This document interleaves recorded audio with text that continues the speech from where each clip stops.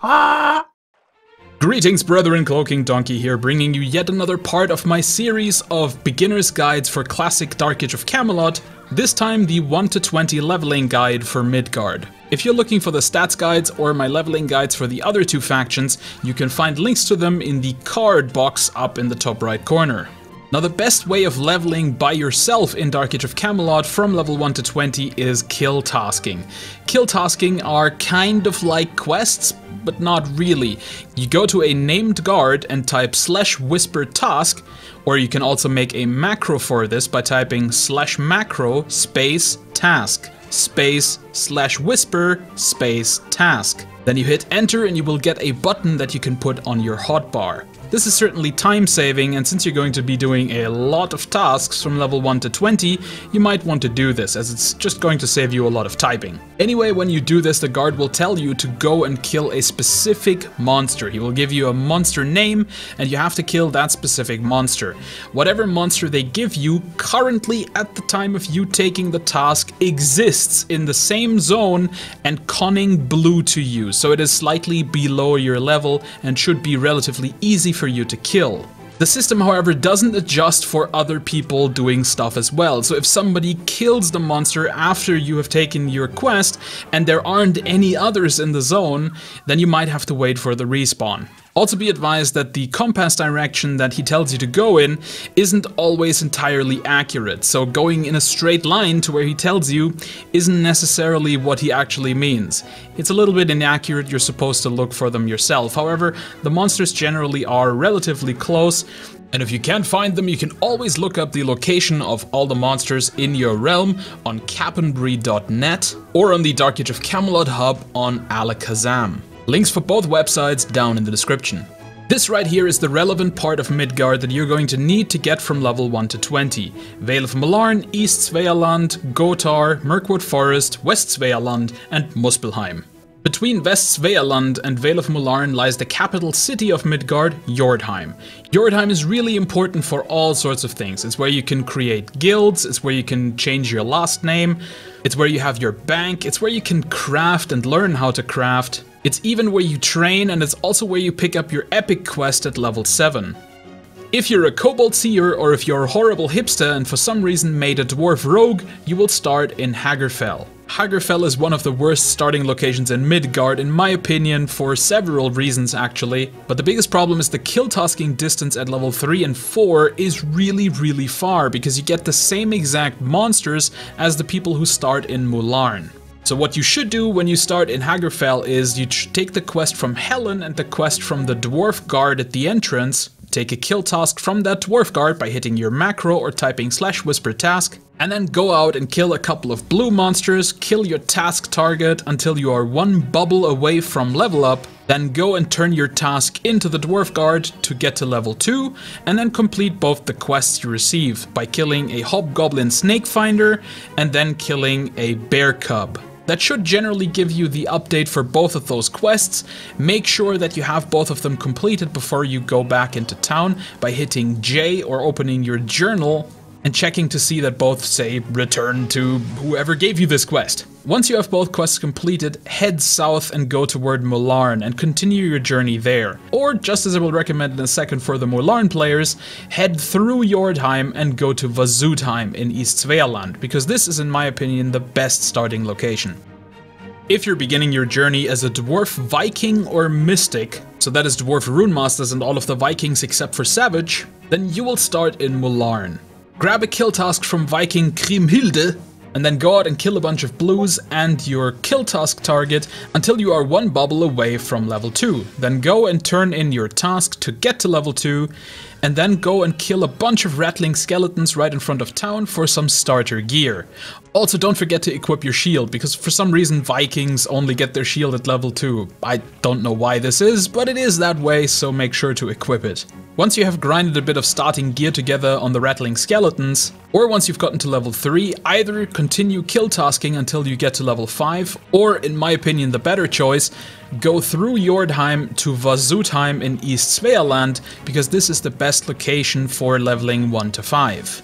If you begin your adventure as a Norseman Viking, Mystic, Rogue or a Dwarf Seer, Then you will start in Vasutheim, in my opinion the best starting location in Midgard. Firstly because it is close to Jordheim, and secondly because it has 2 excellent low-level quests that will really help you along the way. So first you go to the bridge and pick up a kill task from Carl Gat. And you do this by either hitting your macro or typing /whisper task. Then go to the tiny island north of Vasutheim and kill wildlings until you have 8 bubbles. You're doing this because the wildlings drop some really nice starting gear for you. Once you have your 8 bubbles, go and take out your kill task target, which will bring you to 9 bubbles. Then head back to Carl Gat and turn in your kill task for level 2. Take a new kill task right away and then go to the opposite side of Vasutheim and talk to the troll standing next to the tree, who will give you a really nice quest. This quest requires that you buy a bronze short sword from a merchant.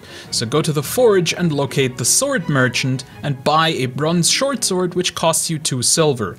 If you don't have the 2 silver yet from all the loot that you gathered and the kill task that you completed, then go out and do the new kill task you just got, maybe kill a few more monsters, and that definitely should get you to 2 silver. As soon as you have your 2 silvers, go and buy the bronze short sword from the merchant and then hand it over to the troll by clicking on it in your inventory and dropping it on the troll. He will take it and then update your quest log and telling you to go and get a Swea Wolf tooth. You can kill pretty much any Swea Wolf for this. It doesn't have to be a young Swea Wolf or a Swea Wolf, it can also just be a Swea Wolf cub. And then with the tooth, go back to the troll, hand it in, and he will give you a 100% quality sword. Because it's a sword, this of course doesn't do very much for the dwarf seers that start in Vasutheim, and you should probably not do this quest because it's really just a waste of money for you as you can't sell the sword. So instead save your money and just buy a hammer from the hammer merchant. But for the classes that can use swords, this sword is absolutely fantastic and will practically double your damage output, so you should really do this quest as it will make your journey so much easier to level 5. After that, keep completing your kill tasks until you reach level 4, at which point there will be another quest a little bit further away from Vasutheim from the Thrall Keeper, who will send you to kill 3 escaped thralls, blue to level 4, and get their chains. Once you have the 3 chains, you run back to the Thrall Keeper, hand them to him, and you will get a pair of studded leather pants, which are also really good for any of the Viking classes. If you play a seer or a mystic, they're not quite as useful for you, but the quest still gives quite a lot of experience and is worth doing. And then just keep tasking and killing blues until you're level 5, at which point you run into Jordheim to pick your advanced class and specialize in whatever you want to specialize in. If you start your journey in Midgard as a Kobold Viking Mystic or Rogue, or a Valkyr Viking Mystic or Rogue, then you will start in Fort Atla in northern Gotar. Sadly, Fort Atla does not have quite as good of a set of quests as Vasutheim, but unless you feel like swimming all the way there, you're really just gonna have to deal with what you're given. First, grab the quest from your trainer that you spawn right in front of. Then go into the northeastern house and talk to the lady until you have clicked on all of her quest triggers. And then proceed to the entrance of Fort Atla and grab a kill task from Troll Digby by selecting him and either clicking your kill task macro or typing /whisper task. Then go straight out of the fort and kill 5 water snakes for the quest, 3 other random blue mobs so you have 8 bubbles, and then the mob you need for your kill task. That should give you slightly over 9 bubbles, and then you head back to Troll Digby to turn in your task and ding level 2. Immediately grab your next task for level 2 and go give the snake venom to Kari the healer.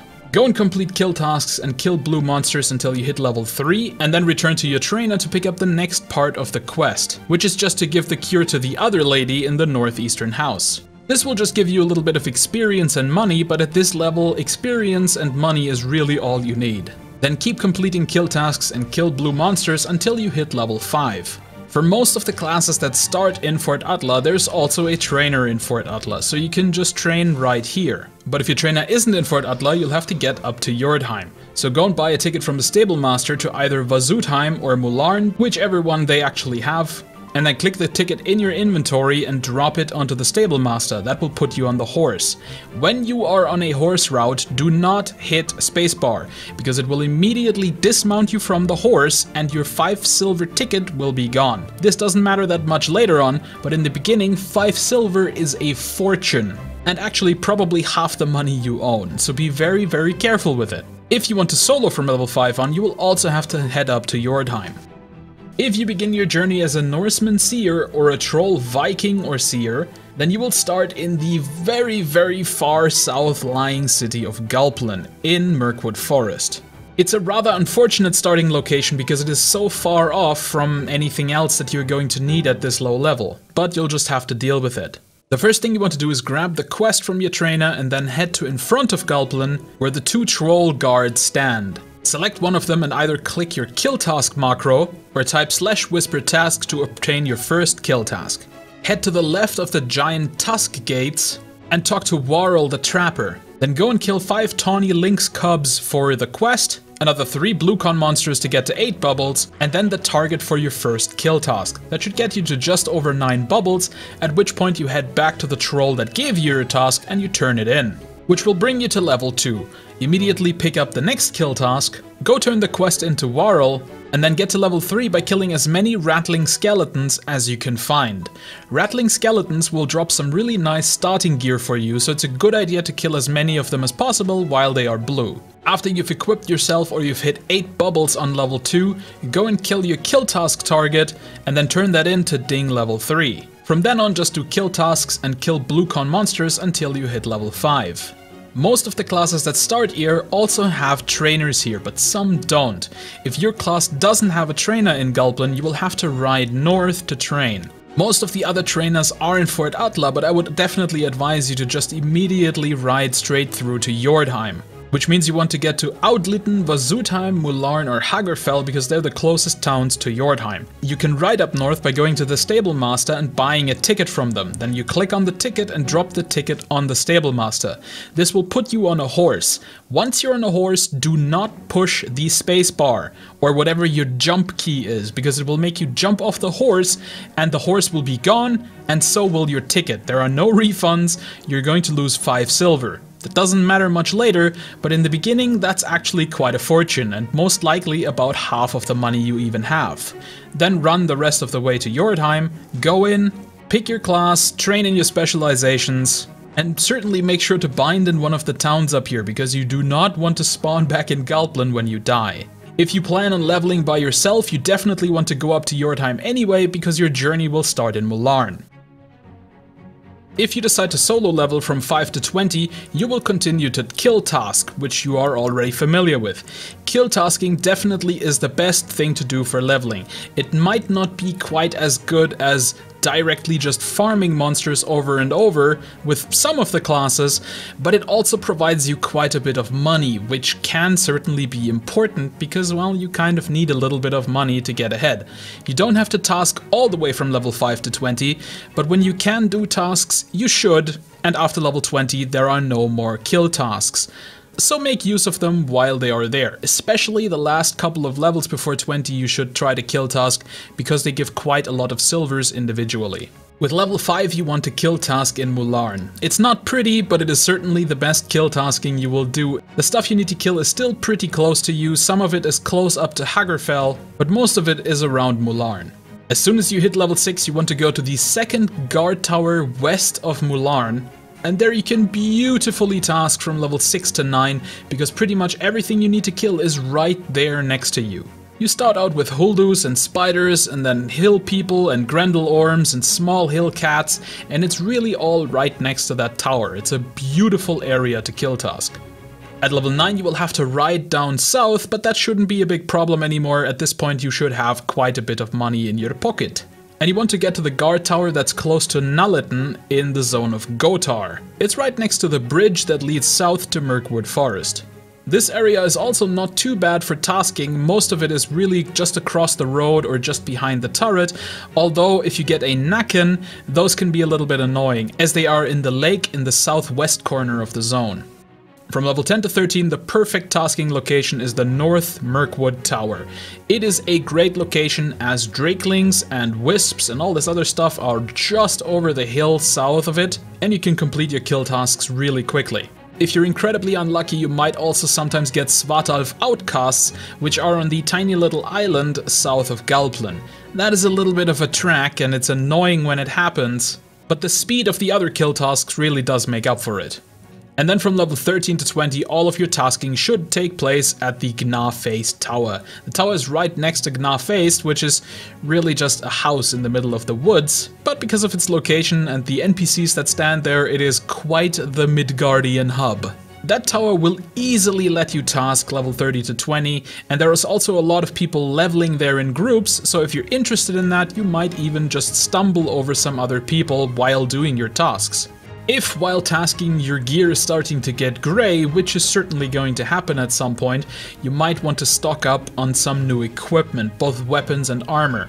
And you can either do that of course at the merchant, where it is really expensive and not actually that great quality, or you can venture into Nis's lair from about level 12 to 17 and kill a bunch of the blue and yellow Contomtas in there, who drop all sorts of armors and weapons for that level. Once you hit level 20 and all the way up to level 25, you can solo your way through the Cursed Tomb, in which you can also get a lot of different sets of armor, weapons, and pretty much everything else you might want.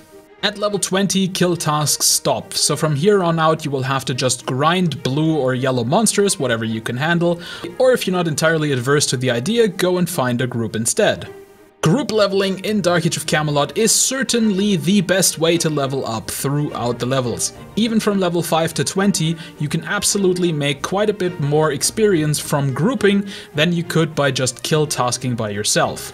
Now admittedly, not all classes in this game are good at soloing, some are really good at it and others are hopeless at it, like most of the healers for example, and for them it is pretty much necessary to find a leveling group of course. Once you build your group at level 5, the best place to start out is either the Tomte camps southwest of Vasudheim, or the Dirges and Thralls southeast of Outleton. Point of notice, the Dirges only spawn at night, so if it's during the day, you'll have to kill Thralls or wait for it to become night so you can actually kill the Dirges. If you have a smaller or weaker group setup, then you probably don't want to attempt the Tomtes because their camp is quite hard and there are quite a few high-level names in there that can absolutely ruin your fun. Once you get to level 6, however, you really want to go down south and kill the Drakelings, because that is an absurdly good spot to just roam through with a group of people and just destroy all the little lizards. With a good group, you can easily level from 5 to 8 in this area in an hour or less. At level 8, you have to start legging it because there really is nothing left for you in East Svealand, and you want to go down to Gotar near Nulliten, where you can find the perfidious Pooks sitting around on an islet. The Pooks are aggro, but they don't group, so if you pull them carefully you can get them one at a time if that is even necessary for your group. With level 10 you have two options. Either you go down to Mirkwood Forest or you go to your first dungeon. We'll get to the dungeons later. I call it stuff around Gna because it's really nothing specific. There are spiders and wargs and undead trolls and tiny werewolves and all sorts of other stuff that you can just kill with a really good group. You just sit right behind the house and start pulling stuff and you'll be gaining lots of experience. You can do this up to level 13, but at level 12 I would personally go to the Tinglers, which are tiny little spiders, and they're good till about level 14. At 13, however, with a good group, you can start going to the Great Tinglers and Arachites. These come in groups when pulled, but if you have a crowd controller, that only makes the experience all the juicier. At level 16 to 18, you can start killing the werewolves in Askheim, but definitely be careful there because the levels range from 16 all the way up to 20. If Mirkwood Forest is too filled with people, which sometimes, especially on the weekends, can be the case, and you want a more quiet spot for your group that has a lot of camp bonus, you might want to go to West Svealand and kill the Blodfelag, either at their camps in the south when you're 12 to 14, or if you are level 14 to 18, you can go up to the Blodfelag Fortress. However, be very careful at the fortress because it is full of the Blodfelag Haxa, which are horrible caster mobs with really nasty poisons. So definitely make sure you have some good CC and a tank to attempt this spawn. If you're not interested in going into a dungeon, from level 17 to 20 you can also kill the Soot Harvesters in Muspelheim. Although toward level 20 you'll have a bunch of yellows already, which means you might want to go a bit further north and start killing some of the ants and such that are also in Muspelheim. Muspelheim in general is a great area for level 20 plus, so this beautiful land of fire and brimstone might very well become your home for a while. Alternatively, you also have the choices of two dungeons.